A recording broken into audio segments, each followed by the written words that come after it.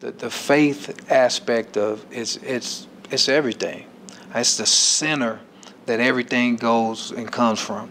And if you don't have that, then you off balance. You know, I mean, playing the game is all about balance. Having a center of gravity, you have that. And so with faith, it keeps you grounded.